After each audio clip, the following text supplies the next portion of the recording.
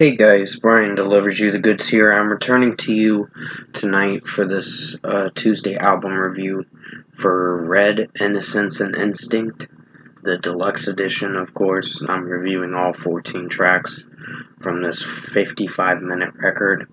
So I'm going to discuss what I listened to for all 14 songs for this Red, Innocence, and Instinct, and let you know what I thought of this Tuesday album review I'm reviewing for you guys tonight. I think this is for season 6, episode 13, I presume. Yeah, 13. I kind of lose track of where I left off on some things, but still. Let's dive into this Tuesday album review tonight.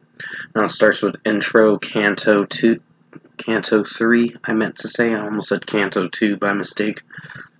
I think this was a strong intro. It was a little weird to start it off, basically, and sorry about the background noise. It's my PlayStation telling me the Wi-Fi was disconnected. I'm like,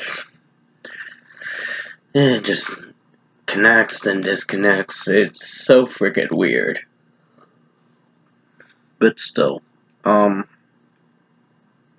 3, the intro track to open this record, just has weird static noises and some talking, gibberish talking in the background that it's a little hard to interpret in a way, but it still sounds pretty good and haunting too to start off the record. So 5 out of 5.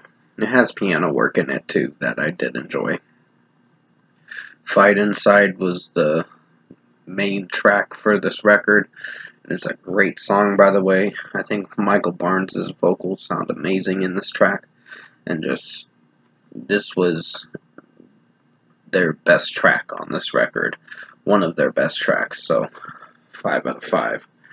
I love the guitar work, drum work. Lyrics are on point with what it's talking about and what the message behind the song is.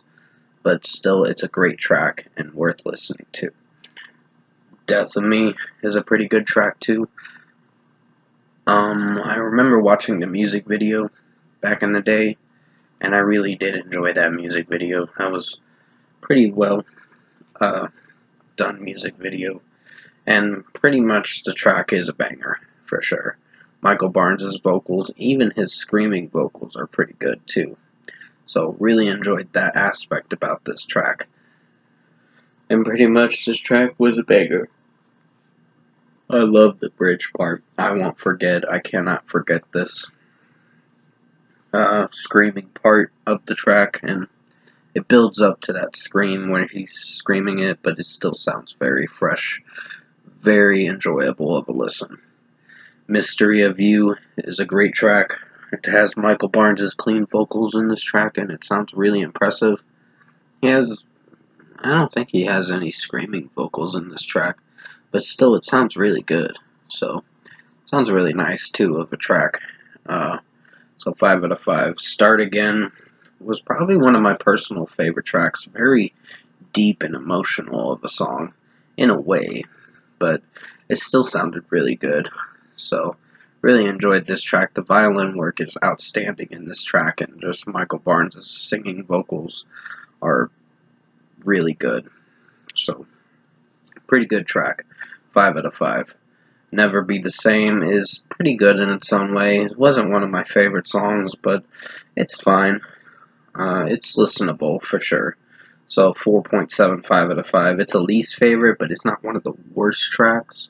Still a strong track in its own way, but still. 4.75 out of 5. Confessions, What's Inside My Head, or Confession, What's Inside My Head, is what I should have said. Great track. The screaming vocals at the end of the track are amazing. And it's only like 2 minutes and 44 seconds of a song, but it still kicks ass for sure. So Michael Barnes' vocals sound amazing in this track. Even the guitar work and drum work is pretty heavy for sure. So 5 out of 5. Shadows was a good track. Even Michael Barnes' clean vocals and his screaming vocals, he mixes it up with this track, and it sounds like top gold in my opinion. So this track is really nice. Really like the violin work in this track. Musically, it's well thought out and well performed. So pretty much 5 out of 5. Ordinary World, the Duran Duran cover, is actually one of their best tracks. I really enjoyed this. It's really nice, melodic. Sounds pretty interesting. Even, I think for the opener, it sounds melodic, but it does have some heavy drum work that's still pretty strong. So really dug this version. Even the original is pretty good, but I think this one's probably top notch, and I think Duran Duran would approve of this. So, 5 out of 5. Out From Under, great track. Really enjoyed this track. It changes its melody in this track at the bridge part, but then it goes back to the regular melody where he sings Pressure so much. I think, he sings it 3 times, like screams it, and it sounds really good, so 5 out of 5. Take It All Away is a really nice melodic track for the first 2.5, 3 minutes. And it sounds really nice and haunting, for sure, of a track. But I really like the emotion in this track from Michael Barnes' vocals sounding really amazing and very angelic, too. So, really like that about the track, so 5 out of 5. Overtake You is a pretty strong track. I wasn't sure if I was going to like this one, to be honest, but I think it's a grower. So, this is a 5 out of 5 for me. For Overtake You, it's pretty strong, and it's worth checking out. Forever is probably the second to last track and one of my favorite songs. I think Take It All Away, Forever, they're my favorite tracks. So, pretty much, and the last track is my favorite too. So, 5 out of 5 for Forever. I really enjoyed Michael Barnes' singing vocals. The potential in his vocals sound amazing, and just instrumentally wise and musically, this track is outstanding. It's really nice and well thought out, so 5 out of 5. Nothing and Everything is kind of like the Fight Inside Part 2.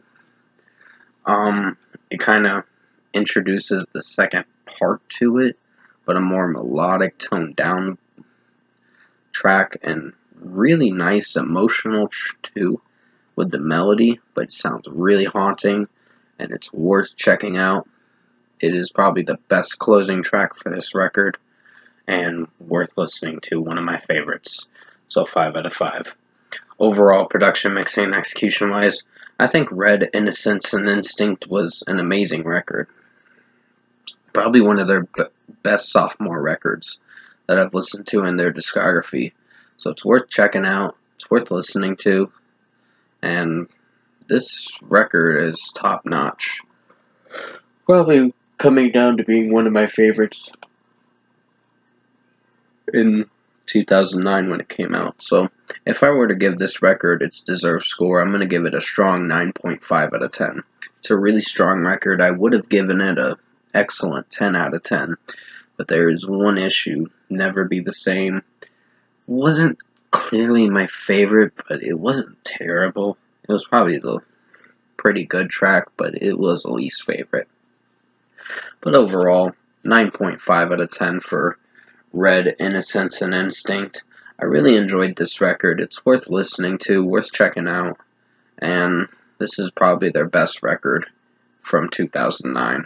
So, with that being said, guys, hopefully you enjoyed this Tuesday album review tonight, and you guys have a good night. Thanks for watching.